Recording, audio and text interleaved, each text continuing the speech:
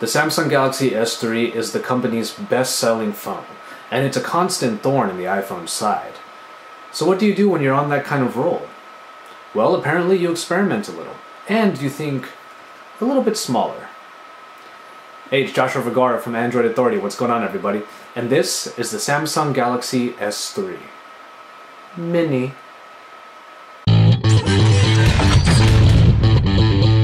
The Galaxy S3 Mini is the shrunken down version of one of the best-selling Android phones ever.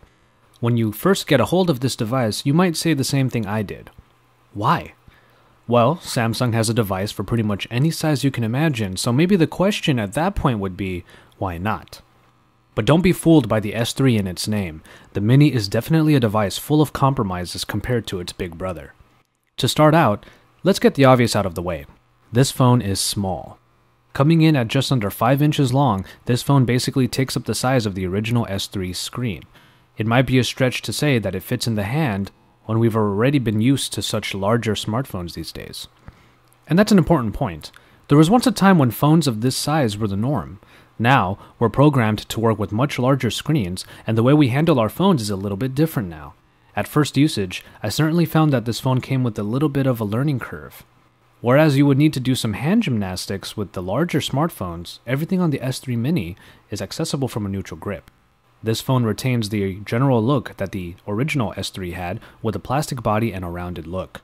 All the buttons are in the same places, and the home button on the bottom front of the device has been kept, flanked by 2 soft keys for back and menu. Around the back, the cover is removable and allows access to the battery, mini SIM, and micro SIM slots. The screen is small, at 4 inches, at least by current standards. Capable of 480 by 800 resolution, the Super AMOLED screen also has a pixel density of 233 ppi. It isn't the sharpest display out there, but it is impressive how bright and vibrant it is. The colorful look of Samsung's TouchWiz pops out quite well, and viewing angles are all very good, even in broad daylight.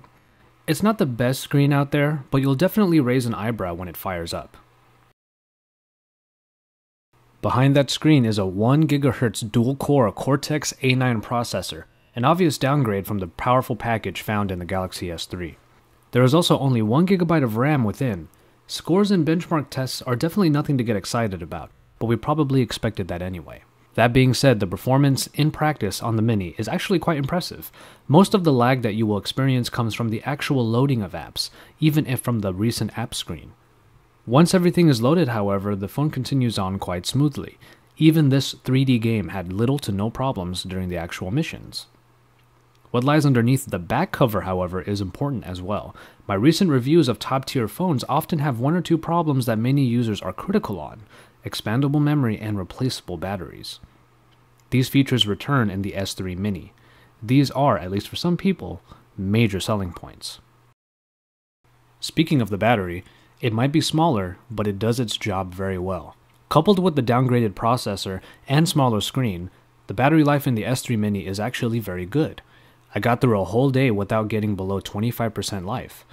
And this didn't even involve the power-saving options available in the settings. Longevity should be expected from a device that doesn't have to power intensive graphics through a massive screen. But now we're back to the theme of shrinking things down, however, as the camera on the Mini has been brought down from the original, well-received 8-megapixel performer of the S3. At 5 megapixels, you aren't getting the standard large pictures, and unfortunately the same goes for the quality. While definitely not a slouch, this camera unsurprisingly produces pictures with a fair amount of grain, and it only gets worse when you remove more lighting. The app itself performs quite well though, so having a phone as pocketable and portable as this will help you get your shot down in time. And finally, we have the software. TouchWiz is not my favorite looking interface, as its uber colorful motif and theme are usually a little over the top for my tastes. However, its functionality is not in question, and even when scaled down for the Mini size, it performs quite well. Even if the screen is a little cramped, Samsung ensured that you should be able to see everything that is needed no matter what. I liked how even at the tiniest text size, everything is still legible and easy to read. Power widgets are available in the notification dropdown, and the inclusion of Samsung-developed software is here too, like S-Voice. All inclusions work quite well in this touch-whizzed-out Jelly Bean 4.1.1.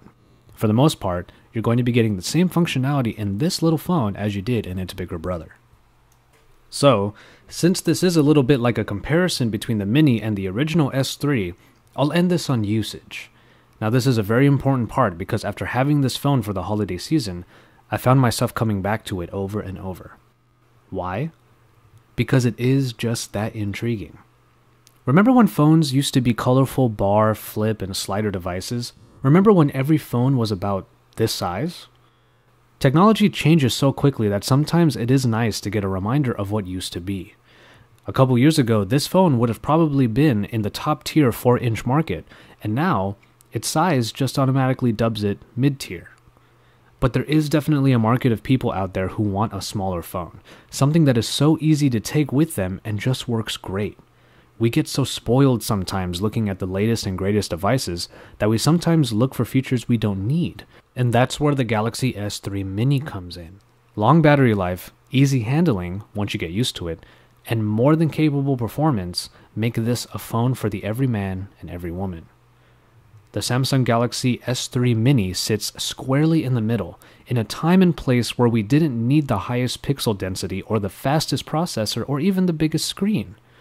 We just needed a phone that was different, fun, and most of all, worked. It is for the user in all of us who remembers a time when what we wanted from phones and technology used to be a little bit smaller and a little bit simpler. For my full written review, head on over to AndroidAuthority.com, your source for all things Android.